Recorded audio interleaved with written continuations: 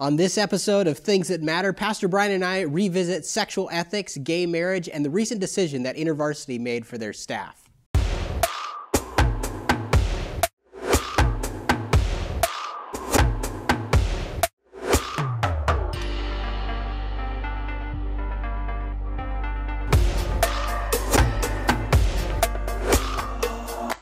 Welcome to Things That Matter. It's great to be with you. My name is Josh Taransky. This is Pastor Brian Brodersen of Calvary Chapel, Costa Mesa. And as we do every week, we're coming to you again with another episode of Things That Matter. If you're watching on YouTube, Facebook, or Twitter, we'd love to hear from you. Leave us a comment or a question. Maybe it'll make its way into a future broadcast. There's also the podcast. Check that out. Pastor Brian, it's good to be back with you. Yep, Josh, great to be here. So let's return to the topic of sexual ethics. This has recently been in the news.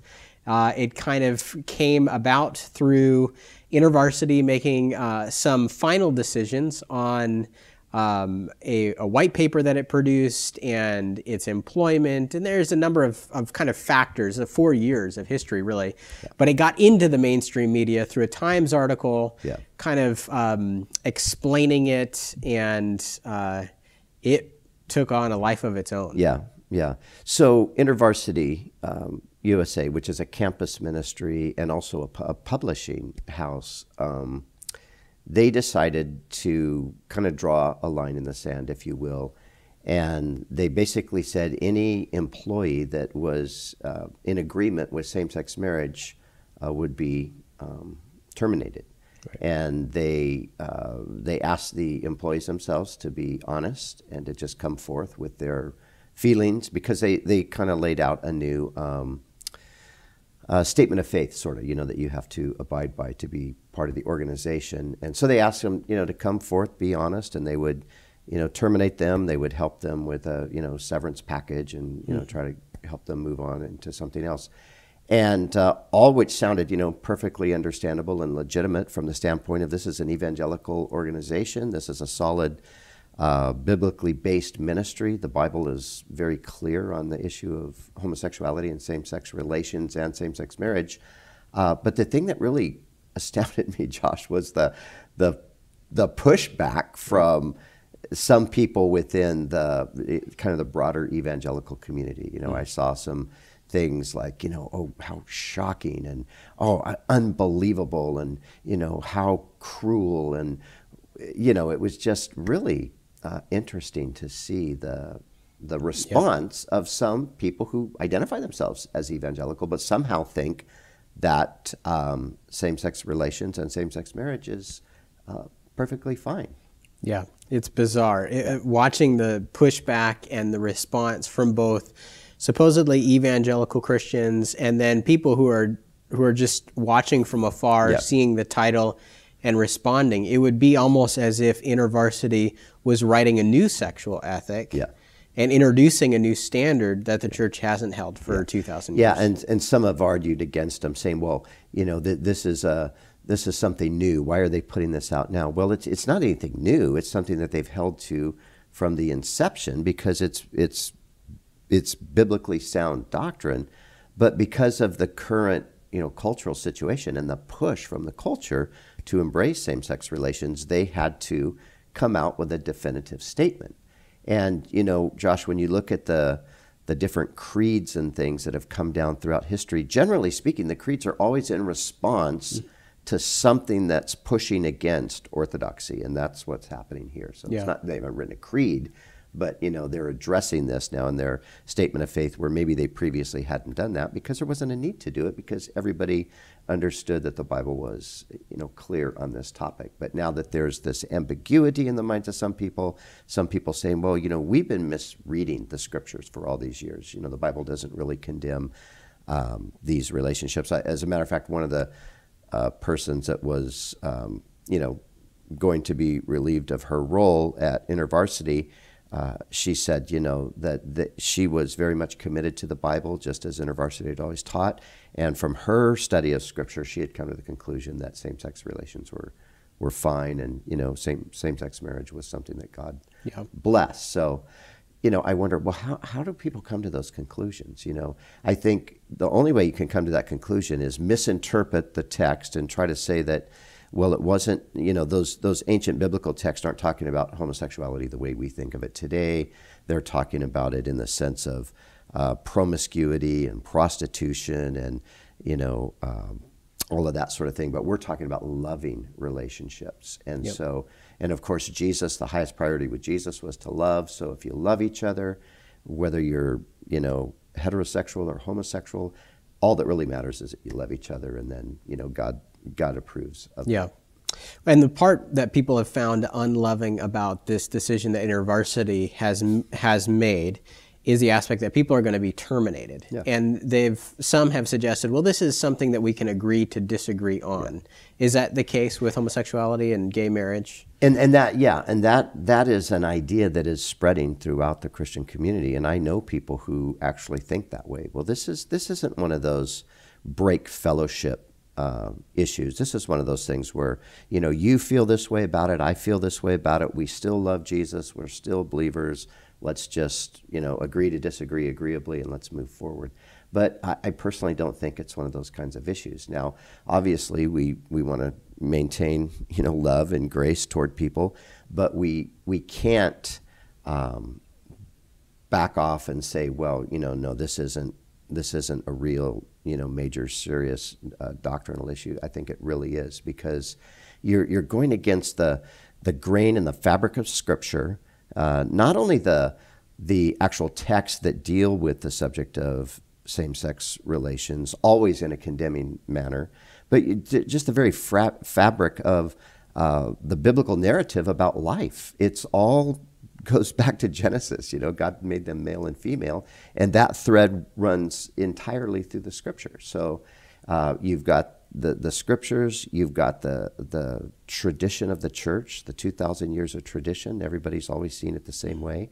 So I think that you have to hold on to what the church has believed and what the Bible teaches, and it's really it's not a negotiable thing, really, in my mind. You can't. I personally cannot partner with, minister alongside of those who are going to embrace that and hold that view, because I think essentially you're condoning sinful behavior, and the thing that people aren't thinking about is you're actually contributing to the destruction of the person, rather than the salvation and deliverance of the person.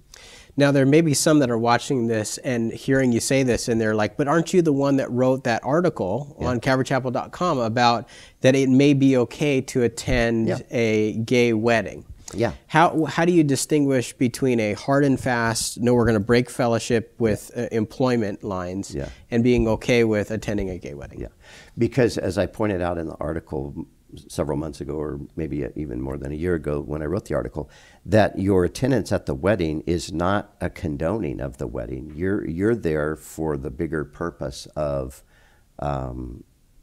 being there to catch people when they fall, speaking God's truth into their life. You're not there, cheering them on, saying, "Man, we're so happy that you're married, and we're, we're wishing you well," and all of that. We're not doing that. We're talking about situations, difficult, challenging situations, where even a situation that I personally was involved in to some extent, where a family member was really perplexed as to whether they could go to another family member's gay wedding. They felt the Lord was leading them to go. The family that invited them to the wedding, thinking surely they wouldn't come, knows completely their position, knows that they are not in favor of this, knows that as a Christian they believe that this is sinful, but they wanted them to come anyway. And so this person had to wrestle through this, and in the end, felt that the Lord was saying, "I want you to go be a light shining in the darkness." So to me, they're apples and oranges. They're two different things. Yeah. Now let's go back to InterVarsity as an example for a second. This must have been a really difficult leadership process, but it seems like the way that this was rolled out gave plenty of time for people on their own, employees on their own, to process through this. They developed a 20-page paper. They issued this paper to the organization. They said, we want feedback over the next 18 months. Yeah. And then they ultimately said, you didn't have to sign it. Yeah. It was just more of disclose on your own, Yeah. based on integrity, whether or not you agree with it. So that seems to be a bit in contrast to what we saw maybe a year ago with World Vision, where they said, we're going to allow gay couples to serve on staff, and then they had to retract it. And that decision lasted 48 hours. Yeah, after they lost 10,000 child sponsors. So, so you feel comfortable with the way that this was handled? I think they handled it amazingly, sensitively. I think they were very gracious. I mean, look, this is the world encroaching upon the church. This is the world trying to force the church into a position, and unfortunately, there are Christians that are capitulating, and that's what's happening here. So the church has always been on this side of the issue, recognizing that this is wrong. It's sinful behavior. It's not the worst sin. It's not the unpardonable sin. It's, people, of course, can be saved just like anybody else. It's not, some extraordinary kind of a case, but it is sin. And, some people have said, well, what's the difference between this and divorce? Well, divorce, even though it's forbidden in Scripture, there are occasions in Scripture where divorce is allowed because there are certain circumstances.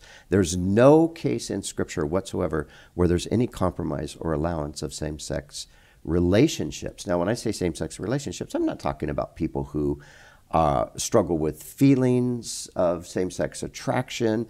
That's not what we're talking about, because that, of course, is a battle that many people have, and the solution to that battle is to seek God's grace. And if you're just going to struggle with it, then you're going to struggle with it, and you're going to live a celibate life. And many people who have come out of the gay lifestyle have understood that, and that's what they've committed to doing.